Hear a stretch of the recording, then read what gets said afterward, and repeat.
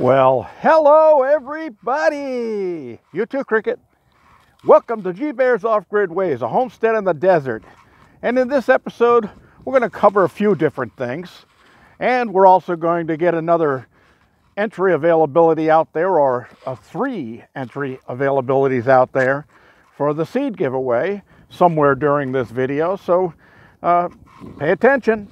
Don't forget, you have to be a subscriber, so get down there and subscribe. When you click that subscribe button, the only thing that it's going to say is subscribed. It's going to change from the word subscribe to subscribed. And that's it. No cost. Doesn't cost you anything. You're not going to get spammed. I'm not going to be in your email box every day. It's going to be easy. Just do it. All right, everybody. So let's get to homesteading hint number 1. Door building. Okay, a lot of people out there are going to be building themselves an outhouse like I did here, or maybe just a tool shed or something like that.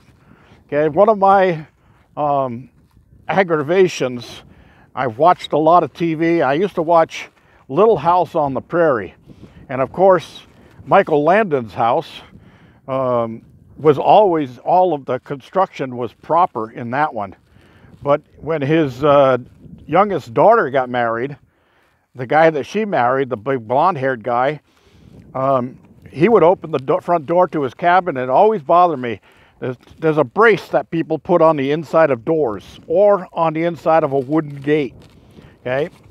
Now, everybody, or not everybody, but a lot of people put it on wrong. They put it from the top down to the bottom, like it's supposed to hold this end of the door up. Wrong. All right.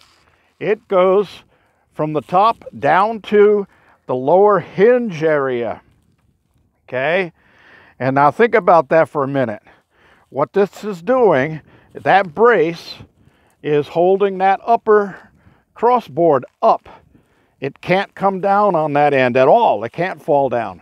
Now, if you had it on this side going that way, well, what's going to stop it from wanting to sag and pull the nails out? Nothing, right? This one has to push down, and it's pushing against the area where the bottom hinge is, so it can't go anywhere. So it's a rigid support, and it keeps your door from sagging. Okay, that's number 1's tip. Another little tip. When you do have an outhouse, of course, you're going to never want to have odors in your outhouse, right? So one of the best things you can get is this stuff right here. Hydrated lime. Okay, I keep an old mixing cup in here, and I keep hydrated lime. And if there's ever any detection of any little odor or anything, just open up the seat, sprinkle that around in there. Half a cup does it, and it kills all the odors. And it keeps it, makes it pleasant for coming out to use the outhouse. And somebody just tried to slam the door shut on me. Anyway, also toilet paper. Wind blows, toilet paper will unroll. So I made this little piece here that sits on the toilet paper roll just like that. That's all it takes. And the toilet paper roll has never unrolled on me in the wind. Now, if I took that off and I set it to one side like that, next time I come in here, there'll be a spool of toilet paper on the floor. And yeah, I know some of you are going to say, why use toilet paper? Why don't you just use water? Okay, well, you can do that. I like my toilet paper, and I like the good stuff too. I buy Charmin's Ultra Strong. Not the Ultra Soft, the Ultra Strong. It's soft. I can't tell the difference between the softness of the Ultra Strong and the Ultra Soft, but this is stronger. And you don't end up with any of those little accidents. Another thing, disinfectant wipes. Now, those do not break down in a sewer or anything like that. So don't throw those down into your toilet area or anything like that. They will not break down like toilet paper does. Those, I keep a trash bucket in here, and I throw those in the trash bucket, and they're great for lighting fires after they dry out. So if you need some paper to get your campfire going or your wood stove fire going, use a disinfectant wipe after it's dried out. get extra uses out of everything. That's the way to do it. Okay, these other wipes here, those are actually, they are biodegradable, and you can put them down the outhouse. Do not flush them down your toilet. Ask my neighbor about that. He'll tell you. Another thing I like to do is I just took a little strap right there, and I fastened it to the wall so this will sit in there, and I don't have to worry about it blowing away or dropping on the floor. And then my little deodorizer is up in here.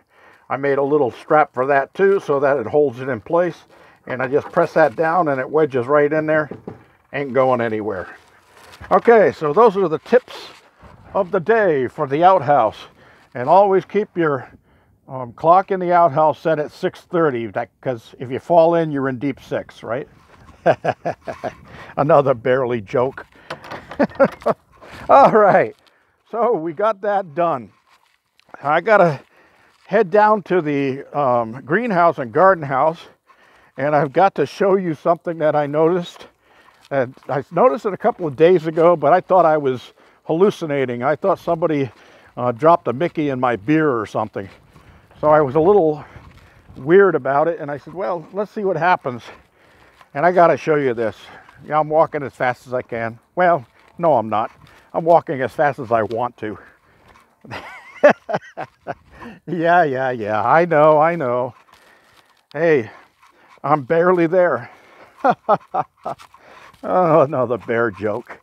Oh, sometimes I'm so punny. All right, so here's what I noticed in here the other day. Oh, look, I dumped a whole bunch of chicken poop in here because I'm going to be filling this up with all this garden soil. But the chicken poop will get spread out in a nice even layer through the whole area.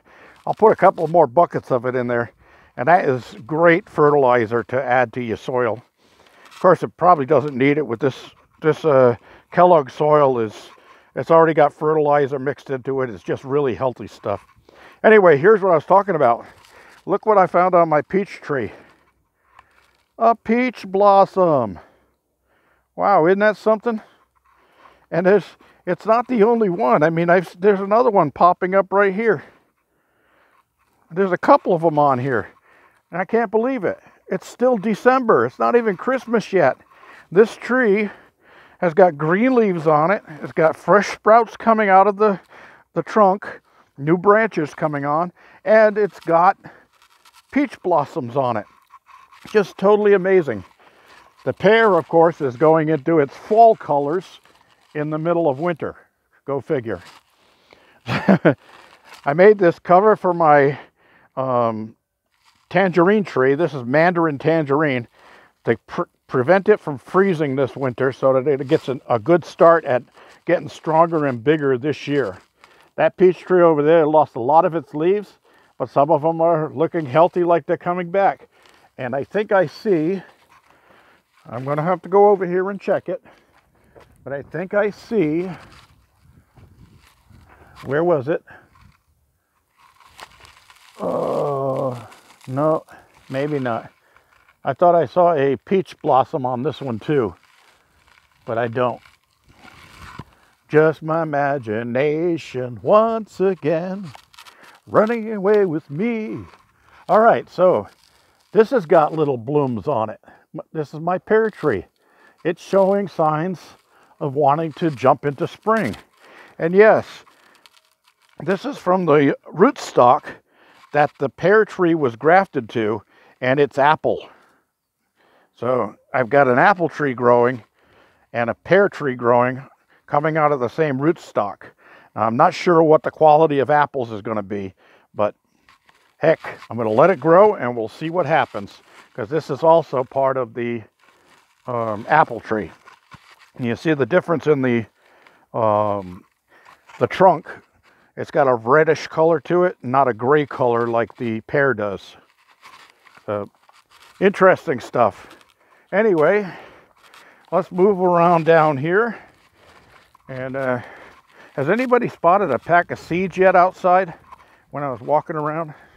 Huh. I wonder where I put that thing this time.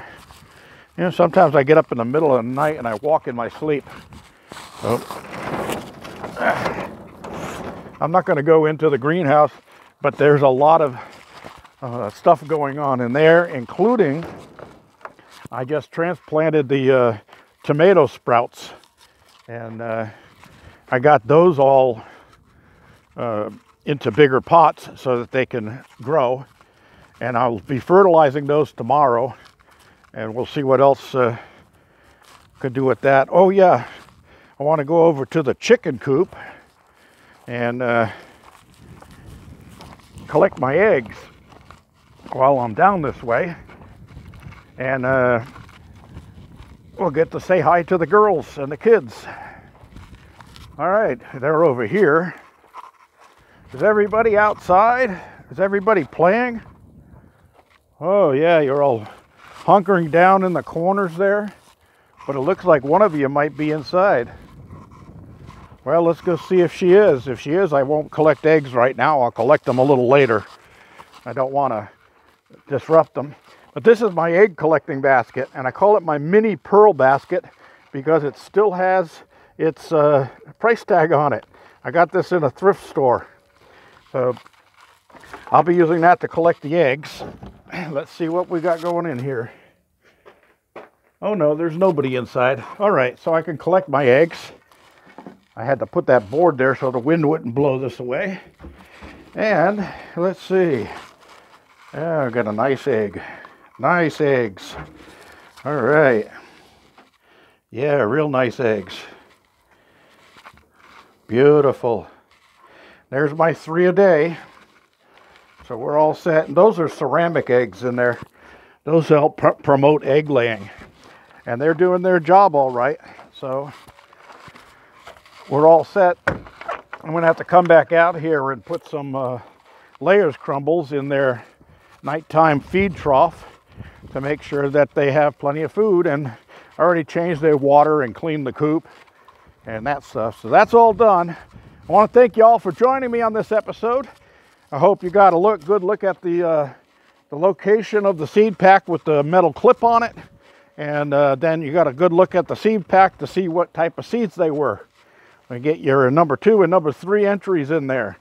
This is G Bear signing off.